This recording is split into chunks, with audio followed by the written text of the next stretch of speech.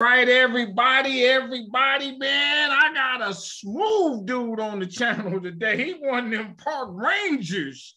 He one of them guys that be directing things in that history segment of America. And you're going to like what he got to say. You know who I am. I'm Anthony Brogdon.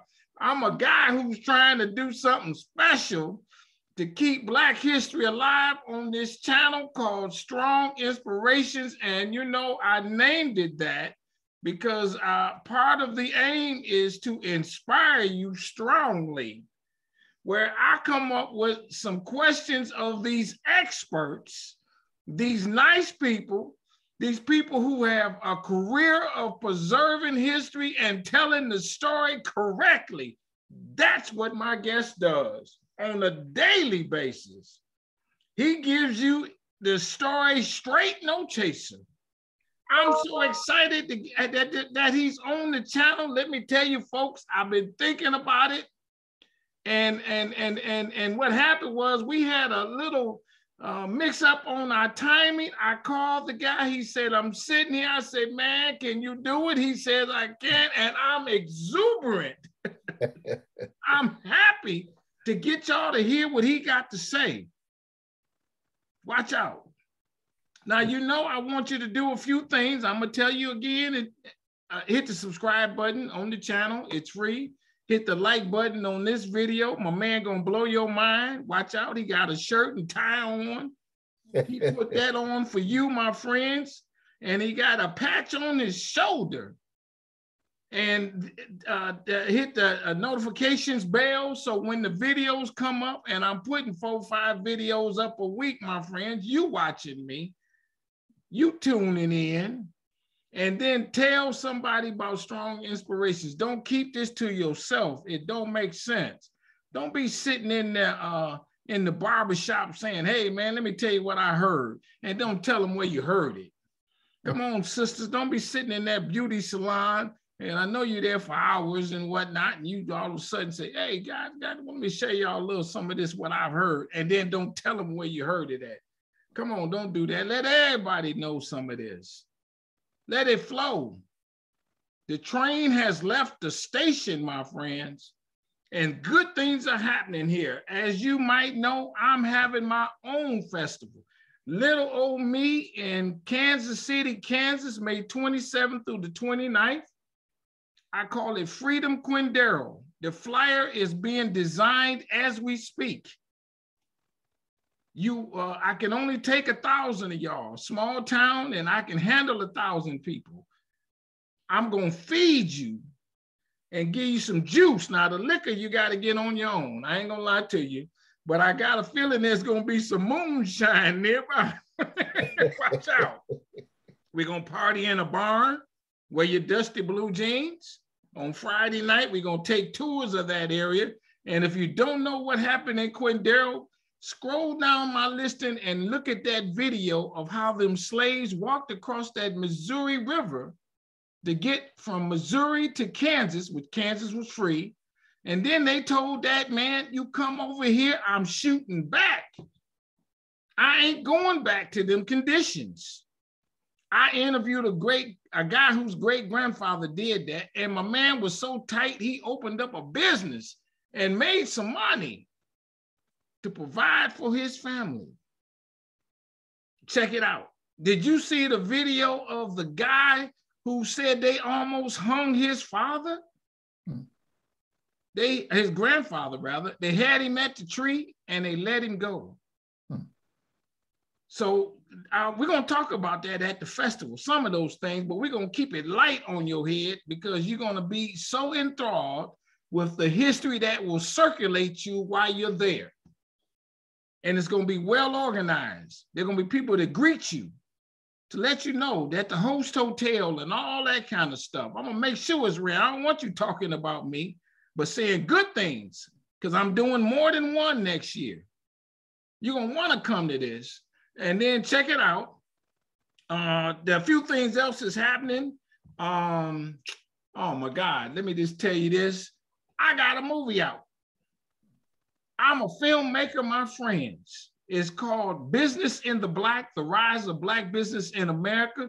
I got some stuff of some slaves that went to college.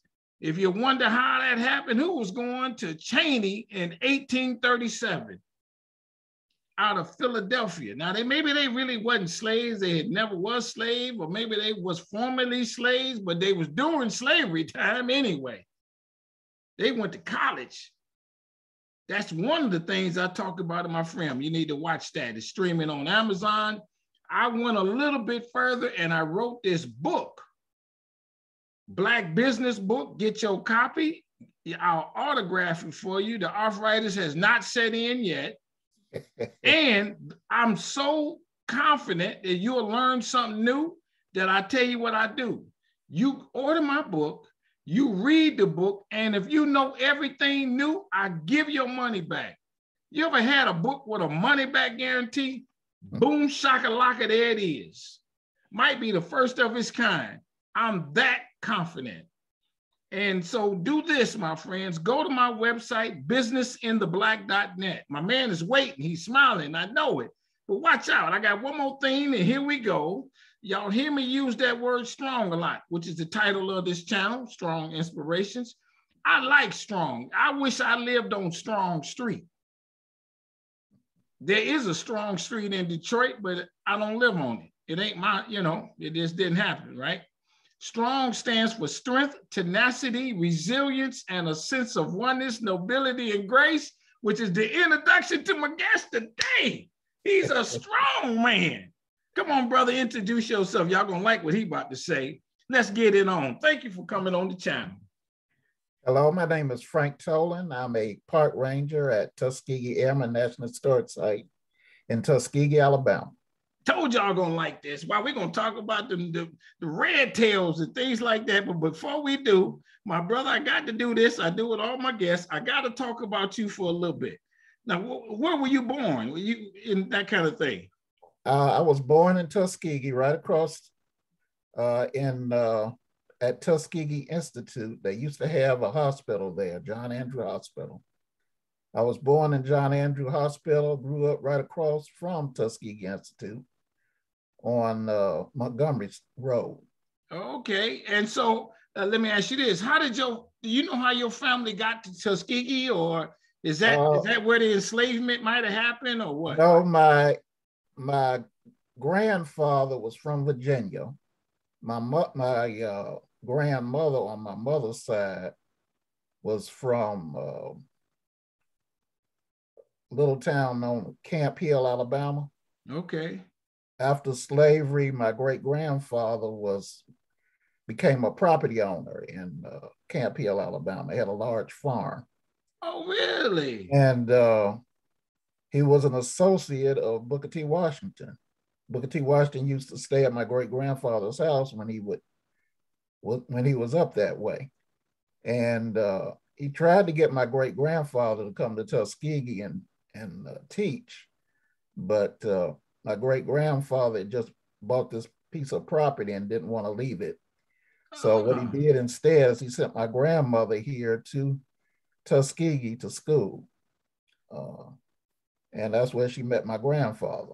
I love it. Okay, well, this is a good story here, man. We're going to go on this for a minute, brother. You got royalty in your family, man. We got to talk about how did he get to have the money to buy the land and you know that? That I'm not certain of. I know that he was born into slavery. Okay. But after slavery, he was able to build up enough money to buy the land. And it was a large piece of property, and he was pretty successful for, a black man in the early 1900s. I'm sure. I'm sure. But so was he a farmer or something? Is that what he did with the land? He was a farmer. Now my grandmother, she came here to Tuskegee. She had a degree, graduated with a degree in home economics, and then later went to Pearl College with Annie Turnbull Malone. Really? Yeah, and learned how to become a hairdresser. And she opened her own business back here in Tuskegee as a hairdresser. Oh man, I'm loving it. Yeah. So now we're gonna stay on this just a tad bit, man. We jamming here on this note. So okay, so now he owns this land. Right. Have you been to the land? When I was young. Now years later, like in the 70s, it was a large family. It was a whole bunch of sons and daughters, close to 20 of them actually. Two different wives. Mm. From the first wife, he had about 10 children, and from the second wife, he had close to 10 children. I don't think all of them survived, though, past childhood. Back in those days, you had all kinds of childhood diseases that sometimes took children out. And but you say the land is still in your family, though? It's not still in the family. Oh, it's not? Okay. Somebody sold it. Back in the 70s, there was a dispute between my grandmother and a couple of her brothers who wanted to keep the land, but the majority had moved away from the land. They had moved to Detroit or New York or Chicago and other places like that. Mm-hmm. And they weren't interested in the land back in Alabama. Yeah, I got you. You know how that goes. Yeah. So now, because there he were was more of them that wanted to sell than wanted to keep it. So yeah. Now, because he was an astute guy like that, he wasn't. Was he okay? But he knew Booker T. Washington. Yes. So I mean, he was running with high company with Booker T. He was. And actually, when my grandmother came here to school, she used to deliver mail. And one of the professors she delivered mail to was Dr. Carver. Dr. who? Dr. George Washington Carver. Oh, yeah. Yeah. So Carver gave her some plants that are still in her yard here in Tuskegee. Now that land we still have, the land her house was. And she has some plants there that are still there that she got from Dr. Carver. Now did for him to oh no, this is not live, understandably. Do you have any pictures or any of any note, any article facts or anything in your that you? I have some pictures that were taken by what was the guy's name? P.H. Polk. P.H. Polk was a noted Black photographer. Some of his pictures have been shown in galleries in New York and other places. He was the official photographer for Tuskegee Institute. Oh, really? And, okay. He took some pictures of members of my family, including my mom when she was a child, that I understand was on display in a gallery in New York. The picture's called Little Girl with Curl, and that's my okay. That's my mom when she was a little girl. Okay, I love it. And my grandfather, Malachi Morse, was a classmate of P.H. Polk. He was one of the persons who taught P.H. Polk into becoming a photographer.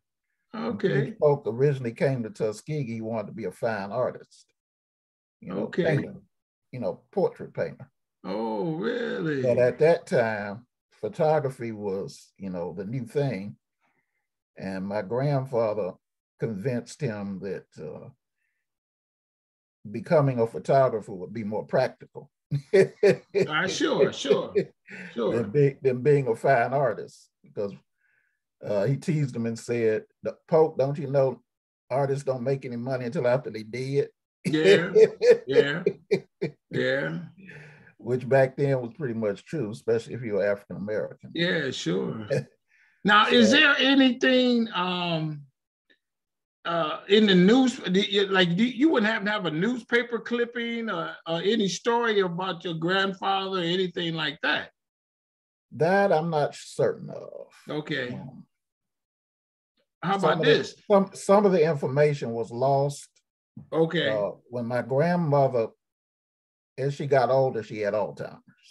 Okay. So some of what she was saying, you're not sure of Yeah. Yeah. I whether it got you. was right, whether it was accurate or whether it was partially in her mind or what Yeah. was I going on. got you. Yeah. Now, uh, the house that they had. Okay, so he got some money. Yeah, some money. When you have money in those days, what does that translate to? If you can understand, you follow my question. It can make you a target. Oh, really? You know, like the black people who were successful at Greenwood and in Oklahoma. Right. You know, when you're successful like that, um, in those days, that was an affront to white supremacy.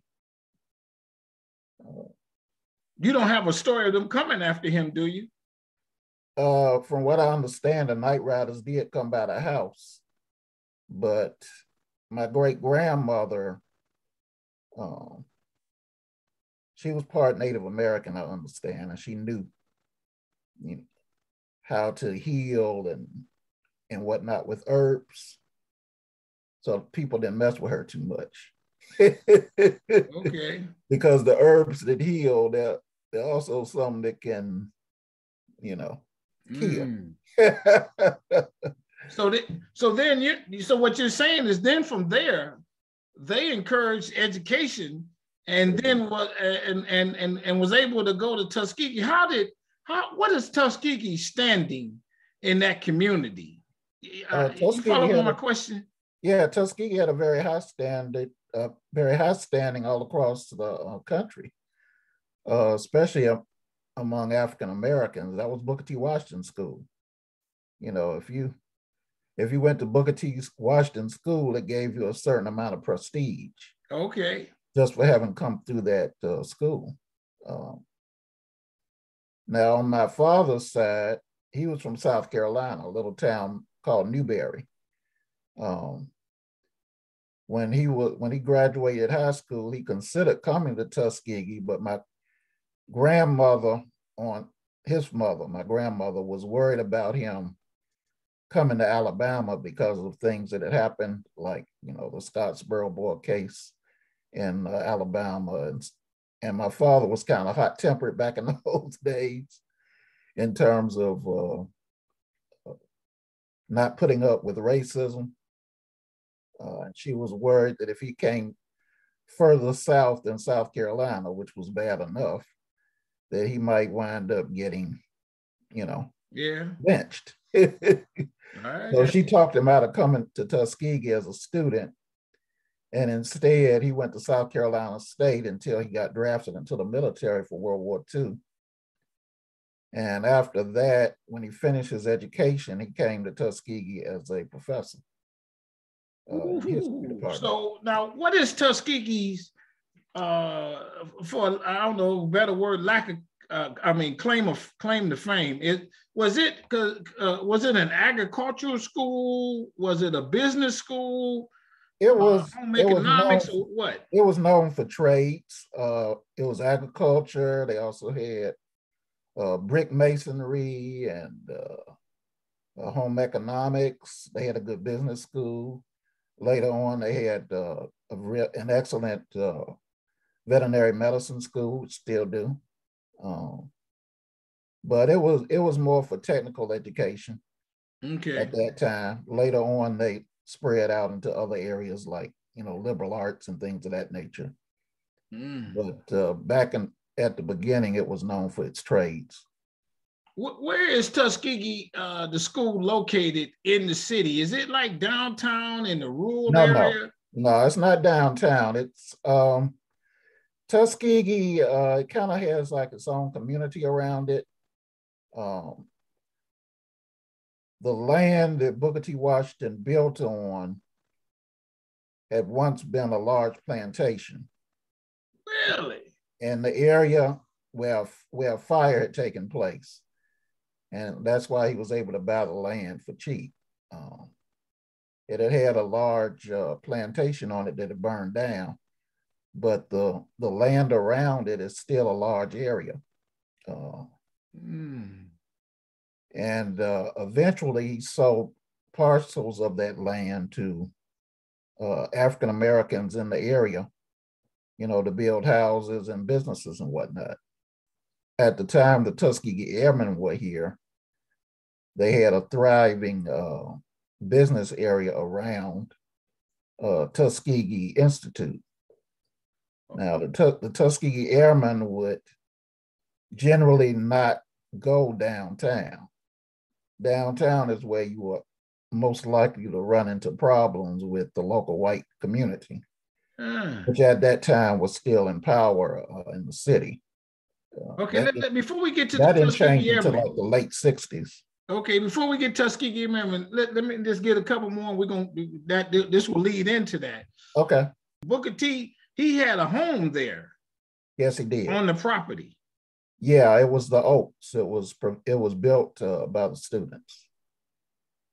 It's called the Oaks, and the Oaks are still there. It's part of the National Park Service Tuskegee Institute. Okay. We're one of the few cities that has two national parks within the same, Oh, really? within the city limits. What is Tuskegee Airmen, and we got and we have Tuskegee Institute. Where is so now the Institute? Is there a prominent marker like a bell? You know how they have bells or something like that that says that everybody knows you there? Yeah, there's a bell in Whitehall that rings on the hour. Okay. We also have, of course, the famous monument of Booker T. Washington removing the veil of ignorance,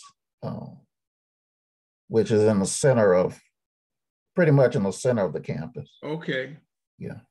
Now, Tuskegee Institute, and then there were these offshots.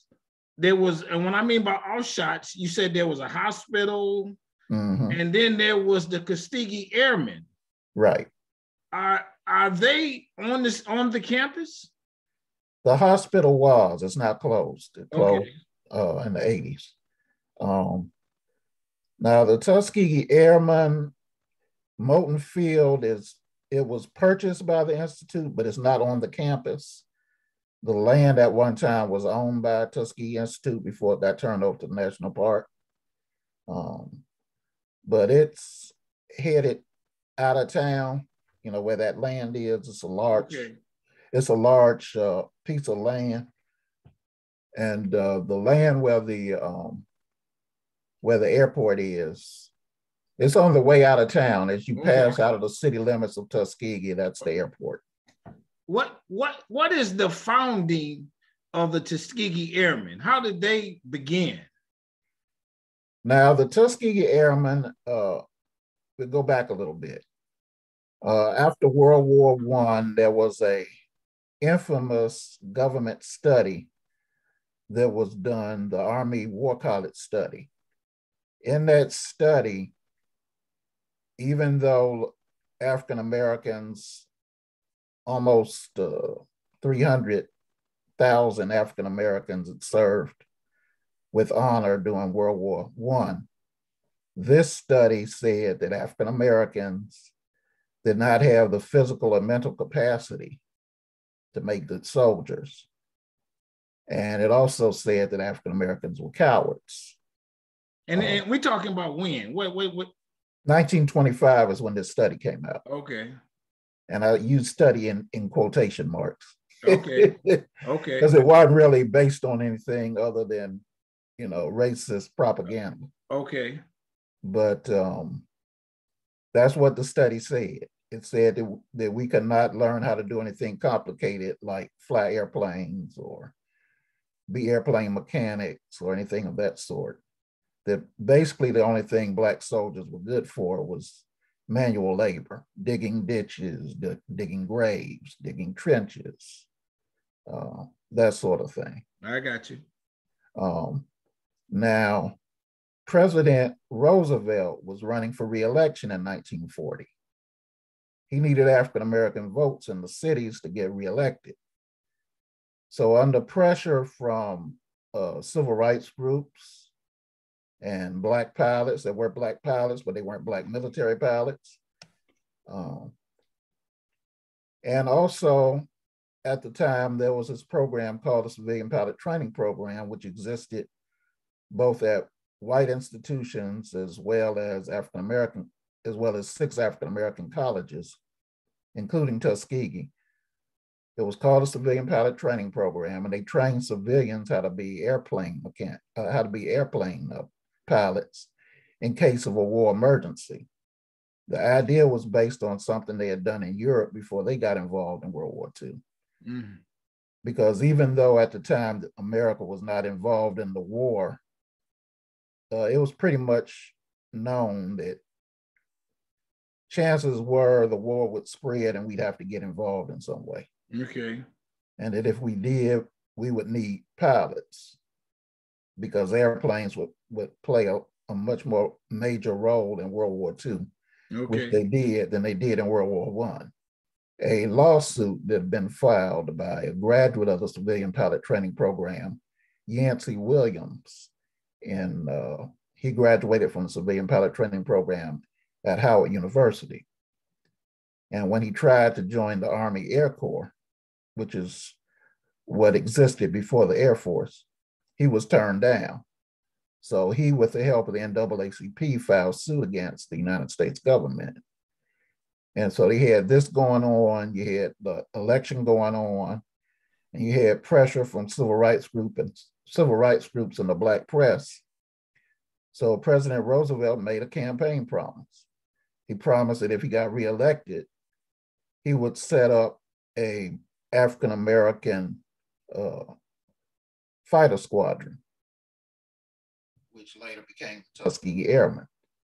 So he won re-election and he kept his promise.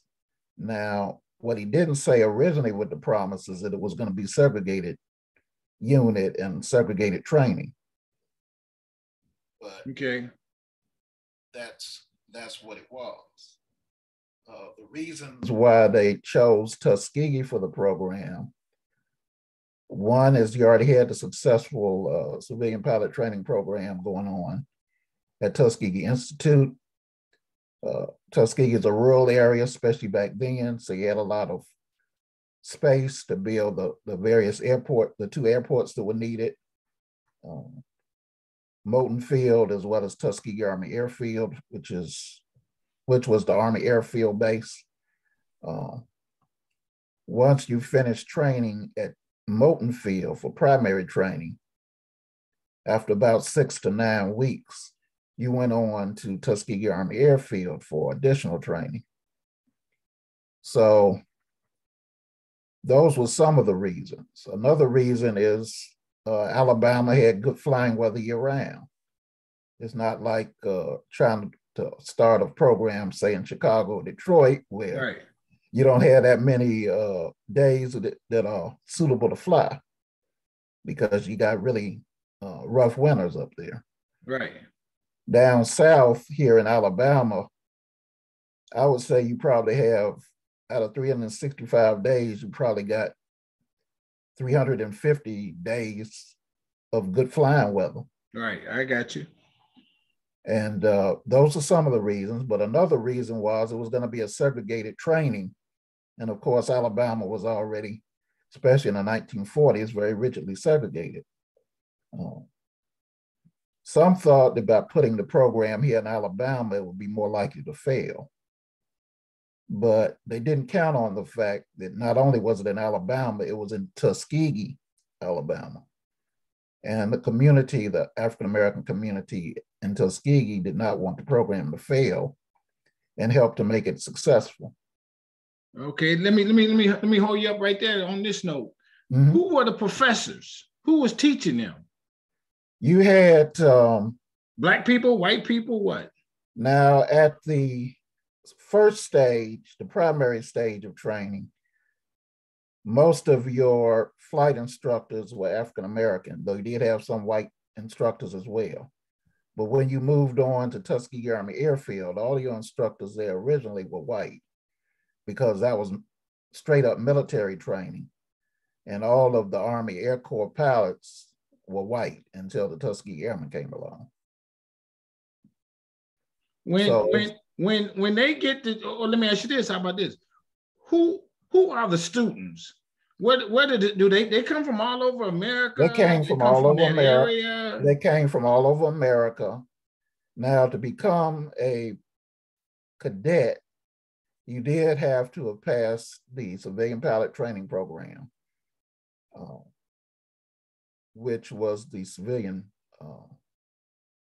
training where you would learn on these airplanes called J-3 Piper Cubs, which were pretty easy planes to learn on.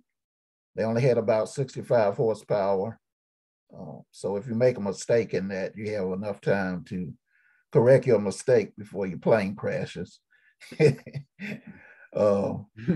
Now, once they got to Moulton Field, they moved from that 65 horsepower aircraft to more advanced aircraft, the PT-17, which was 250 horsepower, biplane open cockpit aircraft.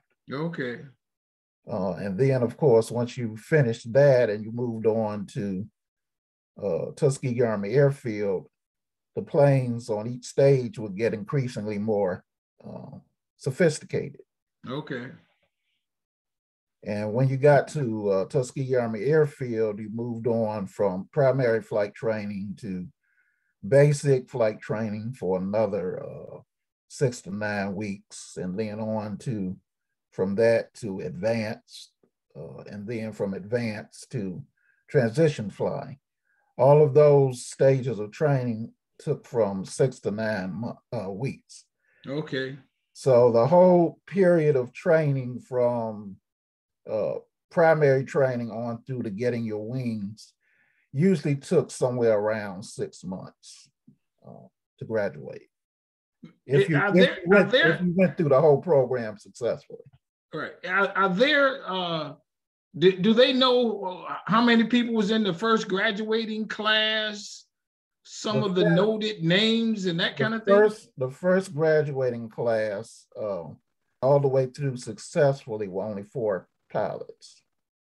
The 2 most well-known names would have been Benjamin O. Davis Jr., heard of him, who later became the commanding officer of the, he was a West Point graduate. Right. And he later became the commanding officer of the Tuskegee Airmen overseas. And there was also Spanky Roberts, and he later took over for Benjamin O. Davis Jr. as the commanding officer of the 332nd. Once, well, that's a long story, but once B.O. Davis was called back stateside to take over the bomber unit that was being trained of Tuskegee Airmen in Michigan, in Indiana. Then Spanky Roberts became the commanding officer in Italy. As we kind of move along here, so to speak, when how did that transition go to them seeing combat and whatnot, or what did they do in the beginning? The first 2 groups of Tuskegee Airmen had been trained and ready to go, a full unit, for about a year before they got sent overseas. And initially they were sent to North Africa, and basically they were flying air support. They were bombing ground targets, strafing enemy positions, that sort of thing. Basically, the things the fighter pilots hate to do the most is what they were doing originally. But eventually, after the battle at Anzio in Italy, Anzio Beach, where even though their planes were about 80 miles per hour slower than what the Germans were flying, they were flying P-40s. The Germans were flying more advanced planes. But despite that, the Tuskegee Airmen, within 2 days of fighting, were able to shoot down 13 enemy aircraft. And because before that, there had been an effort by some to pull the Tuskegee Airmen out of combat and send them back home. Because they were doing too good. There was a white commander, Spike Momeyer, had tried to have the Tuskegee Airmen taken out of combat. He claimed they showed a lack of aggressive spirit. Basically, he was calling them cowards. But after they showed what they could do at Anzio Beach, that kind of shut up that talk, so to speak. Okay. But even before the Battle of Anzio Beach, Colonel Davis was called back to, Lieutenant Colonel Davis at the time, was called back to have to speak up for or defend his unit, which he did before a military body, and where he basically said, that they were doing as good a job as anybody else flying the same type of aircraft. And when they did a study to see whether that was true, and when they did the study and found that, the Tuskegee Airmen and their P-40s, which is what they were flying originally, were doing as well or better as every other unit flying P-40s.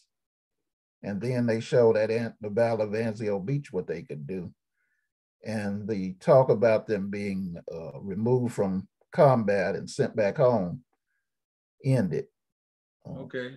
And shortly after Anzio Beach, well, actually it was a few years later, they got the bomber escort missions.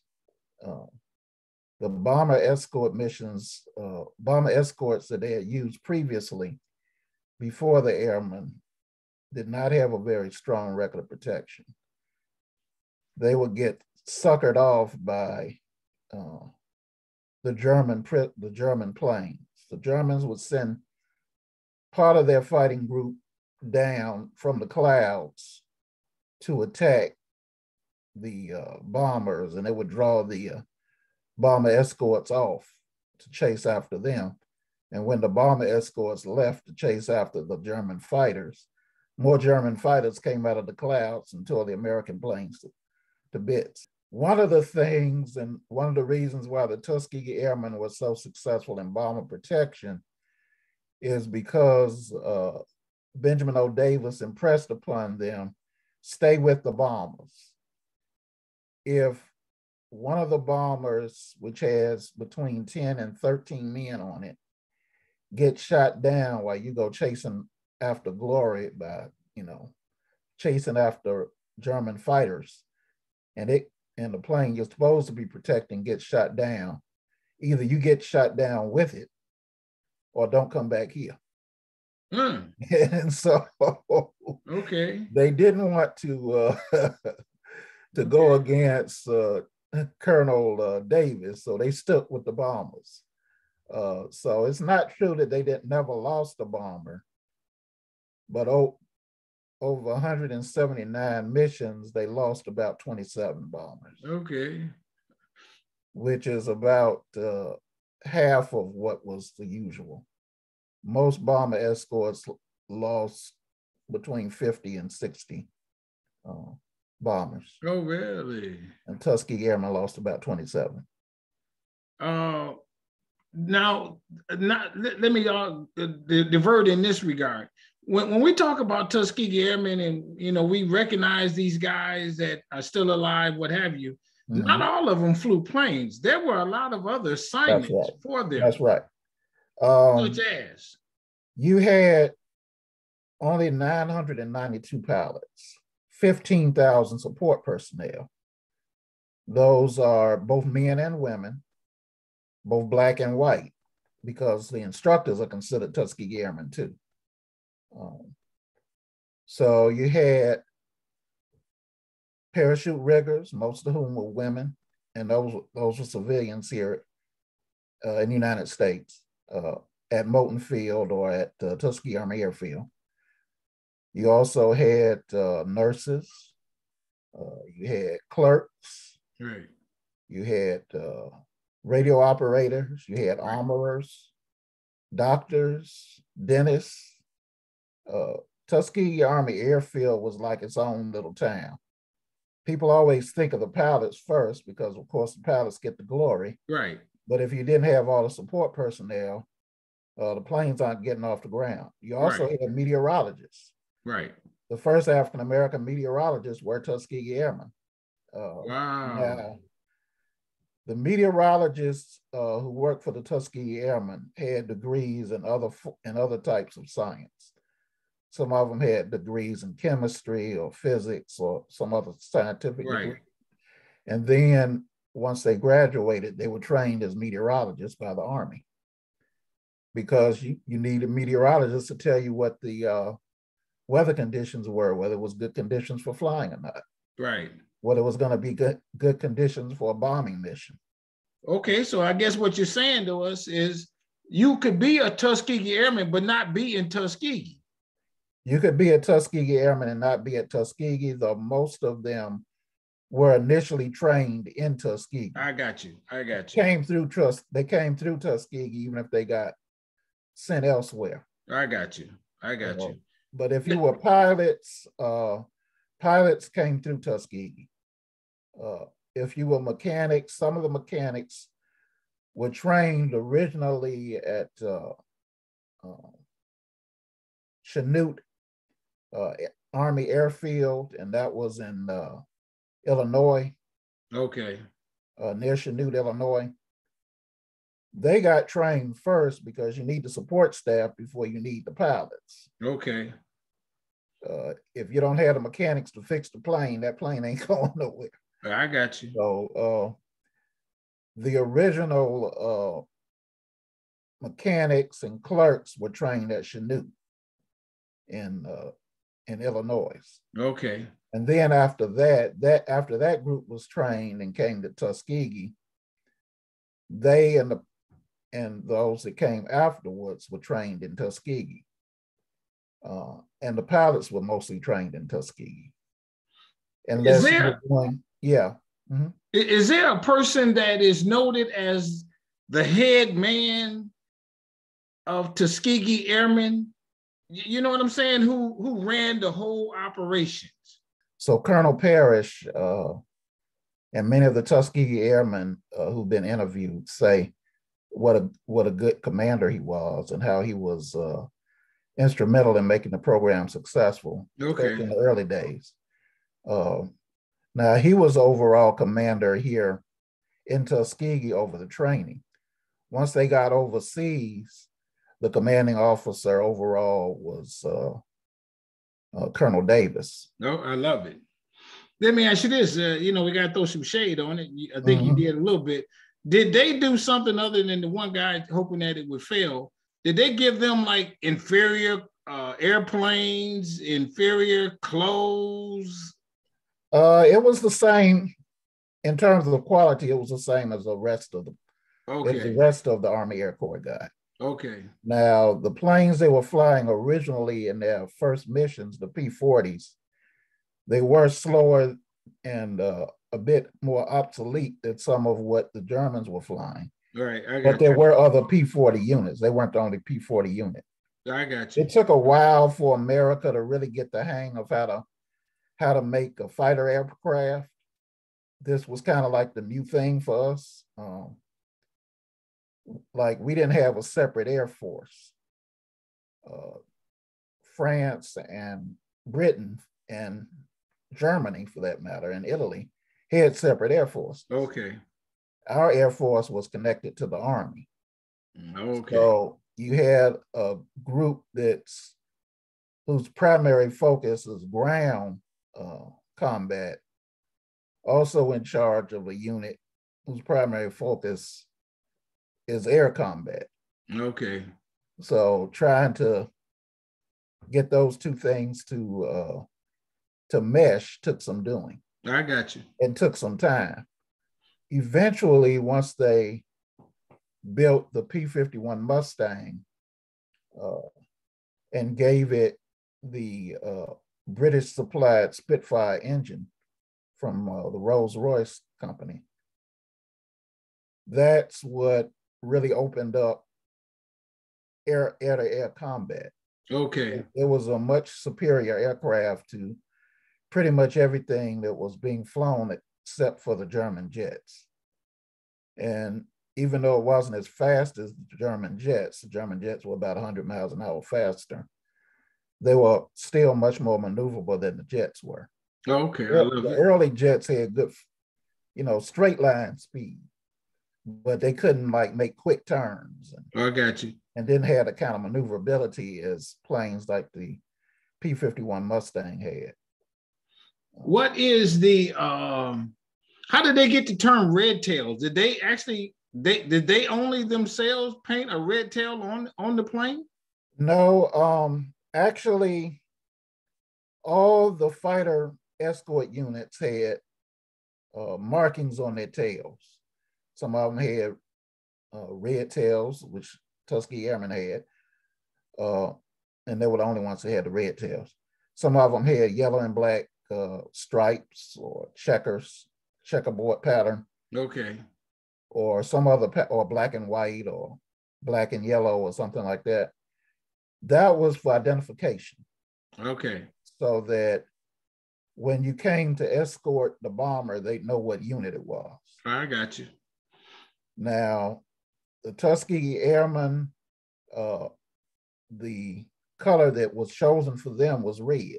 I got you. And yellow for the tail, and red for the tail, and red and yellow for the nose, and red tip wings. But it just so happened that those colors were close to the colors that the Tuskegee Institute colors. Oh, really? Oh, okay. Our colors are crimson and old gold. Okay. So, I love it. In terms of, our sports teams and such. And the colors for the Tuskegee Airmen on their planes was red and yellow. I got you. So I don't know if one had anything to do with the other. It was just right. happenstance. Right. But all of the fighter units had identifying markers on the tails. Maybe just a couple more questions. Okay, and one more thing. It was the bombers. Yeah, it was the bombers who gave them the nickname Red Tail Angels. Oh, really? Because after a while, it became clear that if you're escorted by these red tail pilots, you had a higher survival rate. You were less likely to get shot out of the sky. You were more likely to get home to your family. Okay. So they started requesting the red tails to be the ones to give them bomber escort. In fact, it got to the point that Colonel Davis painted the side of his plane. Most of the pilots had various names for their planes, like they might name it after their wife or girlfriend or parent or something like that. Colonel Davis named his plane by request, because all of these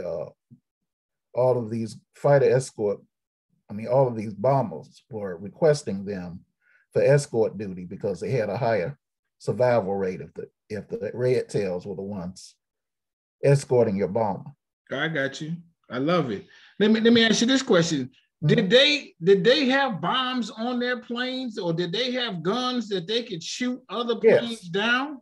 They had machine guns on the in the wing, and they also had bombs that was sometimes on the wing of the plane.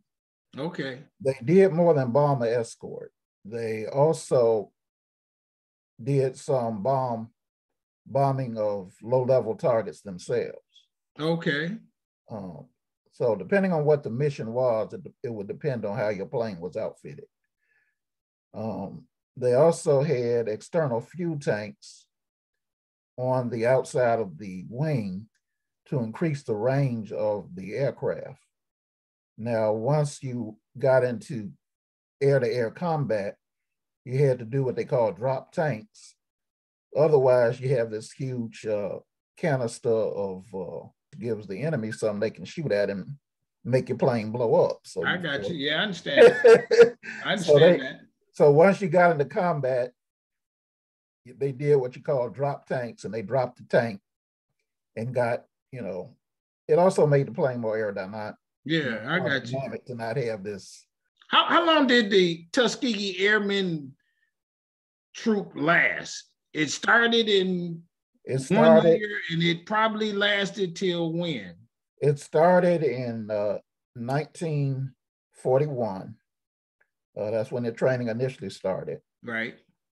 And as far as training at Tuskegee at Moton Field, that ended in 1946.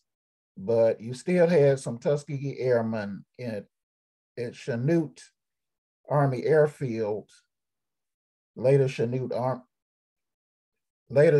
Air Force Base in Ohio. They existed as a unit until about 1948-49. So what we're saying is the Tuskegee Airmen really was a 5-year run. Yep. Oh my God. Is it? Though they did still exist until about 1948. Yeah, right. Because you had this one airfield in Ohio, Lockridge, which was run by Colonel Davis.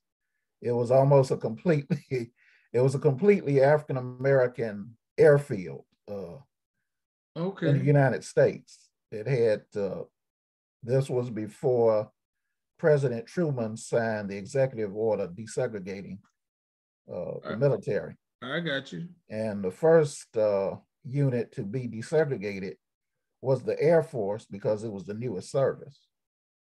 The Air Force came about in 48. And, I love it. So maybe two more questions. What is there an event, a holiday, or something that they celebrate for the Tuskegee Airmen in particular? We have two things. We have, usually around Memorial Day, at least prior to COVID, we had what we call Memorial Day fly-in.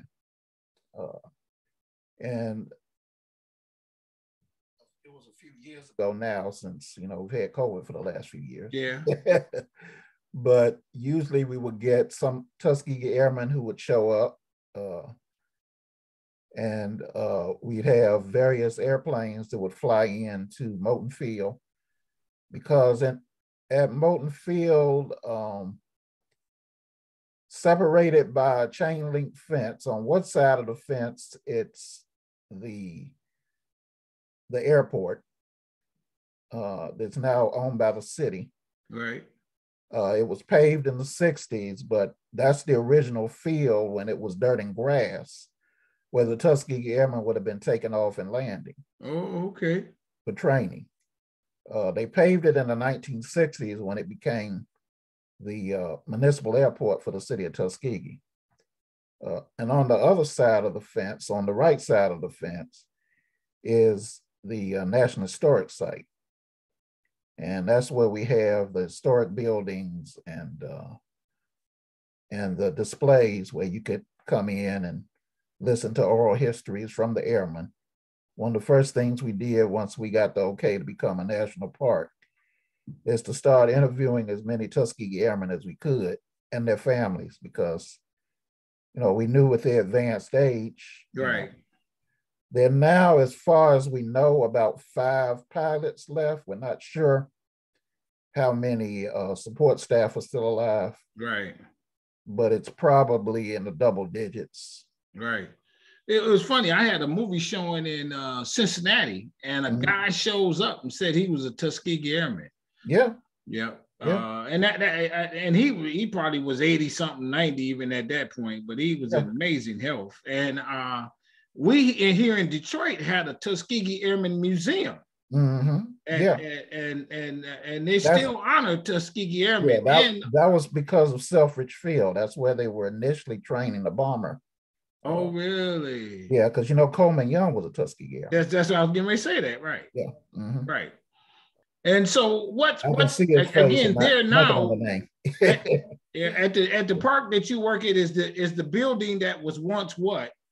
And this is where you can take tours and you can walk the grounds even? You can walk the grounds. We have one of the original hangars is still existing. Okay. That's hangar number 1. Hangar number 2 is a reconstruction. The original hangar 2, when the land was still owned by the Institute, there was a fire which destroyed most of hangar 2, except for the control tower in the back. But we reconstructed it from the outside. It looks like it would have back then. One advantage of it having to be reconstructed, though, is that it caused us to, when we rebuilt it, to do a completely modern museum on the inside of hangar 2. Okay. So we have audiovisual displays where you can, where we have like 4 sections. Who were the Tuskegee Airmen, and we have 2 sections on the Double V campaign. Okay. Which was victory abroad against fascism, victory at home against racism. Okay. And in each of those sections, you go in and you hit the touch screen and you can hear directly from the airmen themselves on video interviews talking about their experiences, both in this country during training and also overseas. We also have an area there where one of the videos talks about some of the Tuskegee Airmen who were taken prisoners of war. We have another section under the Double V where they talk about the Black press and how influential they were. And they talk about what it was like when they came back to the United States and still faced racism at home. Yeah, right. And then the last section is on the legacy of the Tuskegee Airmen. Right. Where it's interviews with various people who were influenced by what the Tuskegee Airmen did. Right. And in that section, we also have a photograph on the screen behind of President Obama's inauguration, where he invited several Tuskegee Airmen to come and be guests of his inauguration. I guess my last question is this, my brother: is there some accommodation or something like that the Tuskegee Airmen unit as a whole received? Some kind of honor that was long over, you know what I'm saying? Was long overdue. Yeah. They didn't want to give it to him. I don't know, whatever. And then one day were something happened. Two distinguished unit citations that they received during the war. There was, of course, Congressional Gold Medal that they got during the Bush administration. Okay. The second Bush administration. We have three of the Congressional Gold Medals on display. Okay, I love it. Yeah. Man, I love it. Hey, everybody, I told you, my man. Oh my God. And because we know about them, we hear about them, but that's the real story right there. He told it. Right. The real deal of the Tuskegee Airmen. I love it, man. Thank you for coming on the channel, everybody. No problem. No problem. You see what we do here at Strong Inspirations? We're going to cover it all in some form or fashion and give it to you straight, no chaser. I'm telling you, here at Strong Inspirations. Hit the subscribe button on the channel. I know you want to. You're thinking about it. You hesitant, and some of you all have. I thank those who have. Those hesitant people, I thank you for hesitating because you're getting closer and it's just a matter of time. Those who don't even want to, I thank you because you're going to come around. Ain't no question. And like this video, my man told us some things we don't know. Hit the bell when the videos come up. You get a ding, a shock, or something that lets you know that, boom, it's on Strong Inspirations. And then tell somebody about us. Watch my movie, read my book. Go down there to his site. Check that out. That's something y'all can do because it's open now, I'm sure, right? Then on the weekends now. Yep. Friday and Saturday. Yep. Go down there to Tuskegee, and then you can walk that campus. You see this brother right here. He gonna greet you, and with that hospitality that he got in his heart, and tell it to you straight, no chaser. Tell him you saw him on Strong Inspirations, and to you, my brother, I say this with all sincerity: stay strong, stay safe, stay on your grind. I love what you're doing, man. You're keeping it alive. Oh my God, that's a beautiful thing. Keep it going. You one of them leaders in that community, man. You walk down the street, they go say, "Hey, my man, look at my man in the uniform. He holding it down up here for us." That's what he doing. This is his life's calling. Keep that going. Stay strong, stay safe in that regard. And to everybody, I say bye-bye, we out.